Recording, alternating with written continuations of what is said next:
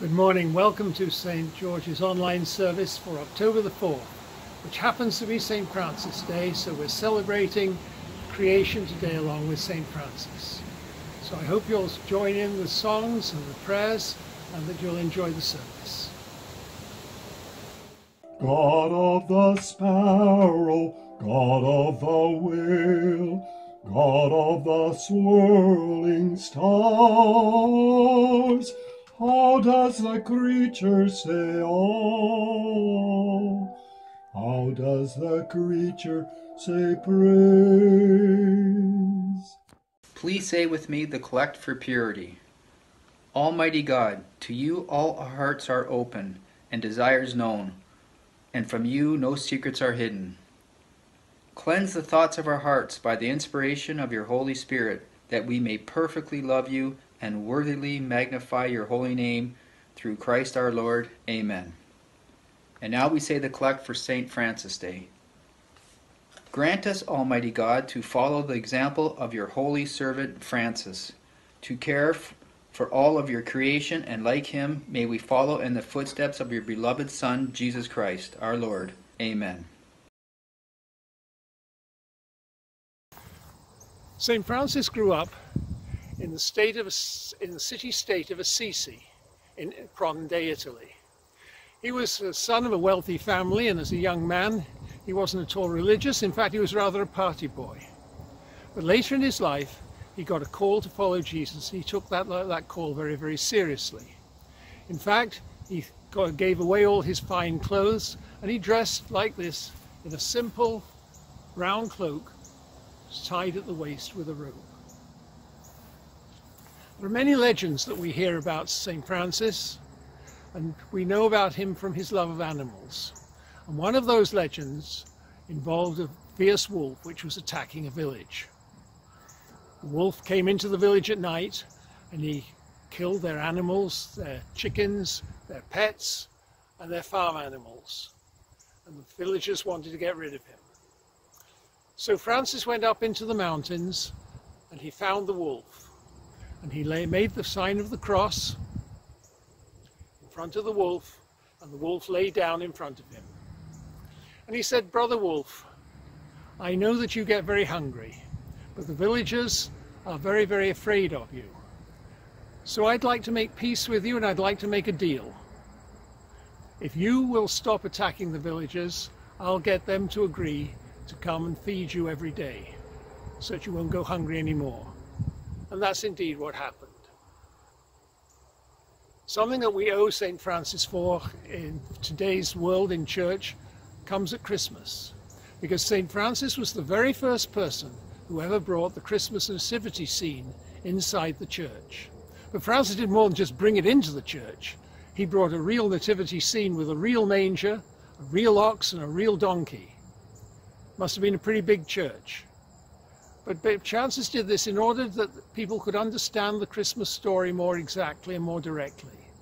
And of course we continue this tradition today in that the Milton churches put on their annual Way to Bethlehem pageant with real animals and actors to make the scene more easily understandable to ordinary people.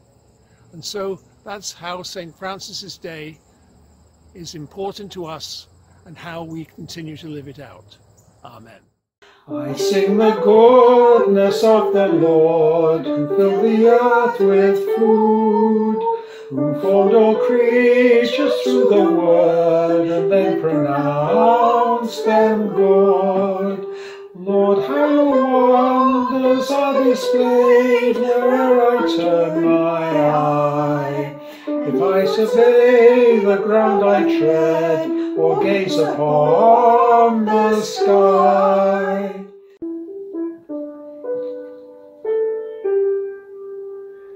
I sing the mighty power of God that made the mountains rise, that spread the flowing seas abroad and built the lofty skies.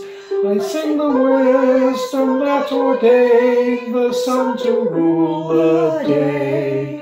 The moon shines full at your command, and all the stars obey. A reading from St. Matthew's Gospel, chapter 21. Jesus said, "Listen to another parable. There was a landowner who planted a vineyard, put a fence around it, dug a wine press in it, and built a watchtower. Then he leased it to tenants and went to another country. When the harvest time had come, he sent his slaves to the tenants to collect his produce. But the tenants seized his slaves and beat one, killed another, and stoned another. Again he sent other slaves, more than the first, and they treated them in the same way. Finally, he sent his son to them, saying, 'They will respect my son.' But when the tenants saw the son, they said to themselves, 'This is the heir. Come, let us kill him and get his inheritance.' So they seized him and threw him out of the vineyard and killed him. Now when the owner of the vineyard comes, what will he do to those tenants?" They said to him, "He will put those wretches to a miserable death and lease the vineyard to other tenants who will give him the produce at the harvest time." When the chief priests and Pharisees heard his parable, they realized that he was speaking about them. They wanted to arrest him, but they feared the crowds because they regarded him as a prophet. The Gospel of Christ. Today we're celebrating the feast day of St. Francis of Assisi. And that's why I'm sitting here next to this small statue of St. Francis to record my homily today. Before I do that though, I want to just speak briefly about today's parable from Matthew's Gospel, the parable of the wicked tenants. This is the third of a series of 3 readings that we've had in which a vineyard has featured. And we recall that a vineyard is a metaphor for the land of Israel and the people who live there. So they represent the promised land. Each of these episodes has become more and more pointed, and at the very end of today's reading, the scribes and Pharisees realize that it is them that Jesus was speaking about. So in the parable of the wicked tenants, the landowner leases out his vineyard.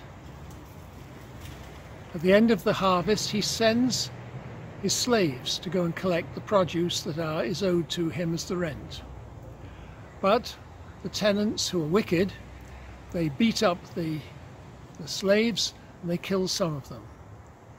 So the landowner says, "Then I'll send my son. Surely they will respect my son." But the wicked tenants have other ideas. They decide to kill the son and take the vineyard for themselves. So the landowner says, "I'm going to kick these guys out. They'll be displaced and I'll get better tenants." In Christian tradition, we can consider this to be a nutshell of the story. God sends his son to the people of Israel as the Messiah, but they don't recognize who he is. They kill him. Of course, it's not the people of Israel who kill him, it's the temple leadership who arrange for him to be killed. And so therefore, God decides that they should be kicked out. Now, by the time that Matthew wrote his Gospel, events had changed a lot in the 50 years since Jesus had died. The Romans had, in fact, conquered Israel completely and had destroyed the temple. The Jewish leadership were no longer in charge, and in fact the whole of Jewish traditional worship had been irrevocably changed by the fact that the temple was destroyed.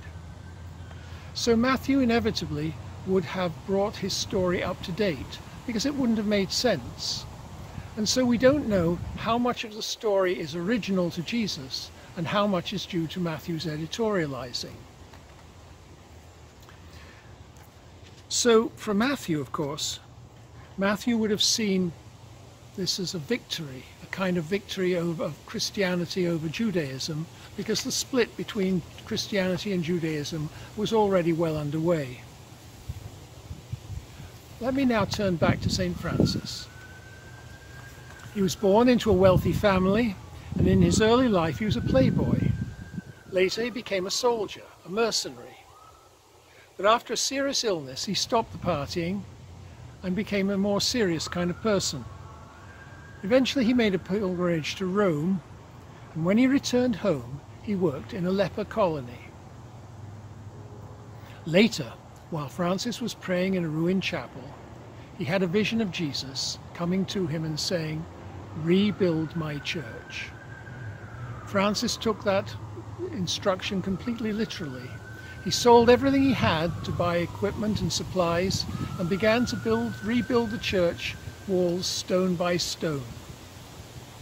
Somewhat later, Francis heard a sermon on the subject of Matthew chapter 10, in which Jesus sends out his disciples into the villages to preach the good news of the kingdom of heaven.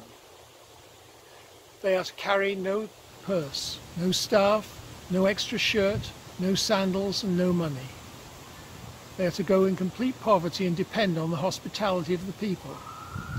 Francis determined that he should follow Jesus' instructions and imitate Jesus as best he could. He took a vow of extreme poverty. He began to dress in a ragged, rough brown cloak, tied at the waist with a rope as a belt. But he had such charisma that gradually people joined him, and eventually they went off to Rome to petition the Pope to allow them to be called an order of friars. That's to say, traveling monks who were not ordained, not priests. As I've said, they took their vows of poverty very, very seriously. But central to Francis' life was traditional Christian teaching. He held the Eucharist in enormous respect, as he also did the priests who handled and consecrated the sacred elements. But of course, in popular imagination, we tend to think of Francis as merely some kind of rather eccentric animal lover who preached to the birds. And that comes, of course, from one of his most famous stories or legends about him, in which he and his disciples were sitting down in the country. At some point, Francis gets up and starts to preach to the birds, and I'll read to you something of what he said. "My sister birds, you owe so much to God. He gave you freedom to fly through the sky. He's clothed you. You do not have to sow or reap, yet God feeds you and gives you rivers and fountains to drink. You have mountains and valleys for shelter, tall trees for your nests. Therefore you must always and everywhere sing your songs to praise God." Of course, even 2,000 years before the time of St. Francis, some of the psalmists had also felt the need to express their wonder of the glory of creation and their magnificence of their Creator. And I imagine Francis reciting one of those psalms, number 148, as he might have trudged from village to village about his daily work. And I'll read part of that to you. "Praise God, sun and moon. Praise him, you shining stars. Praise him, fire and hail, snow and frost. Praise him, mountains and all trees, deep seas and all fish, wild animals and cattle, creeping things and flying birds, young men and women alike, young and old, all together." Francis wrote his own psalm. It's called the Canticle of the Creatures. It refers to brother sun and sister moon, to the wind and the water, and even to sister death. It also expressed his deep sense of brotherhood under God for all his fellow creatures and men. He wrote, he considered someone to be no friend of Christ if they did not cherish those for whom Christ died.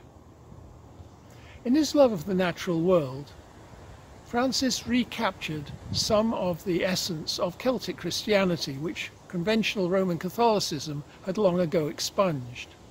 It seems to me that these ideas of creation resurface every few hundred years, and we're living in a time like that now.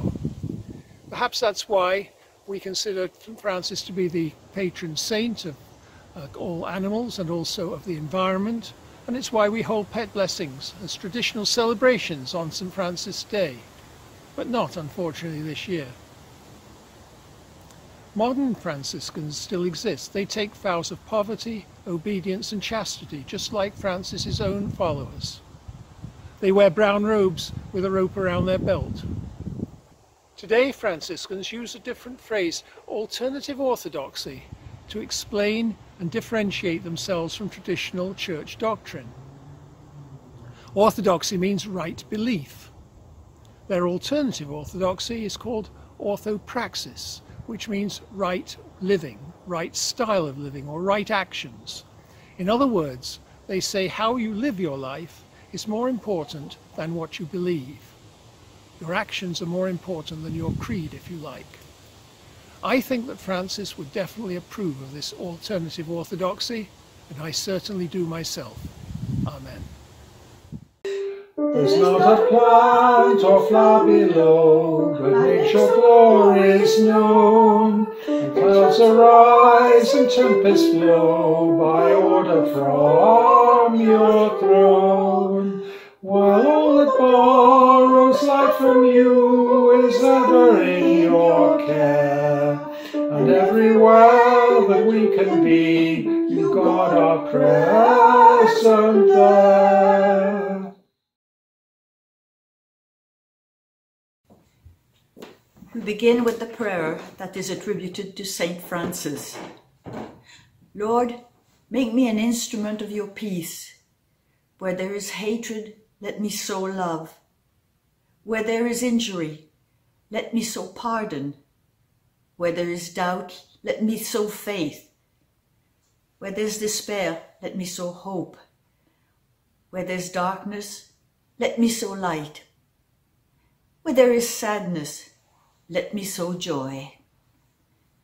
O divine Master, grant that I may not so much seek to be consoled as to console, to be understood as to understand, to be loved as to love.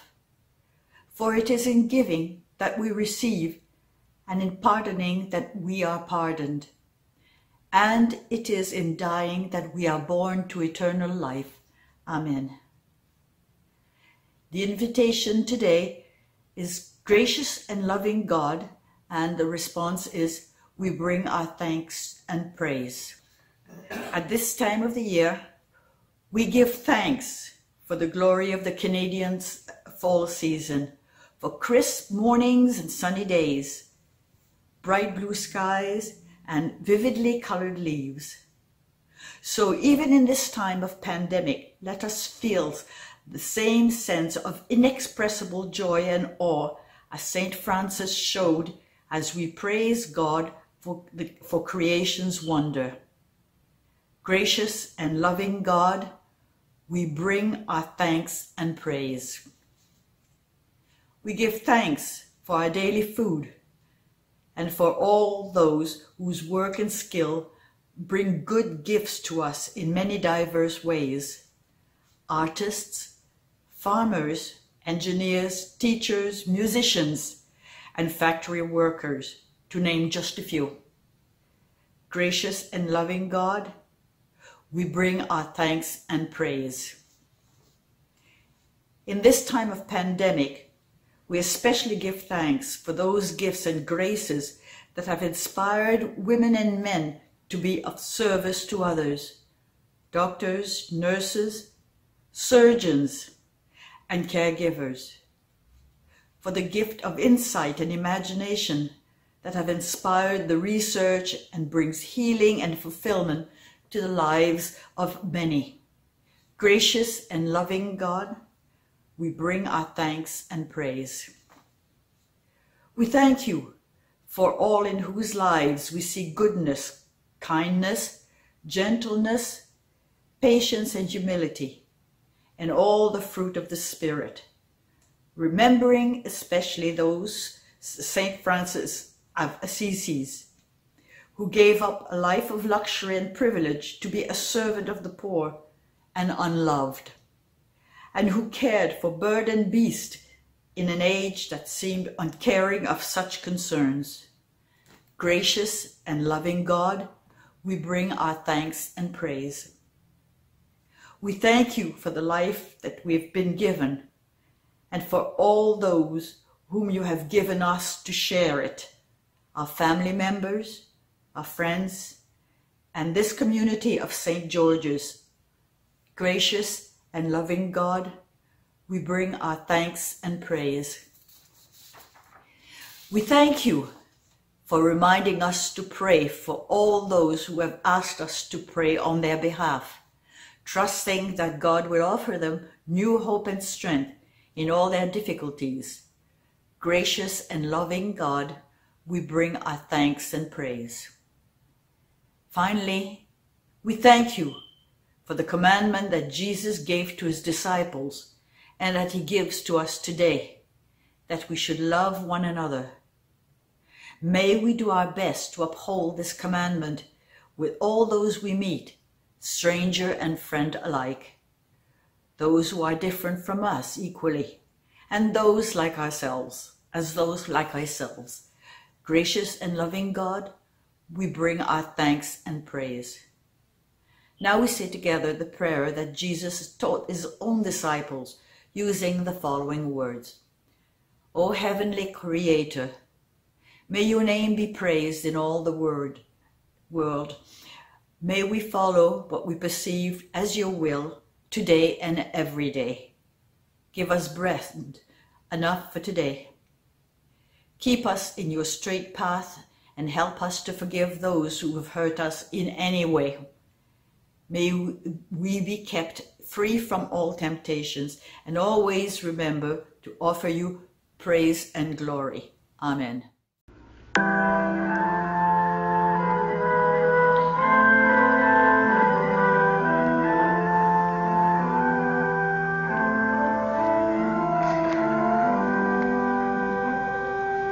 God of the neighbor, God of the foe, God of the running home, how does the creature say love?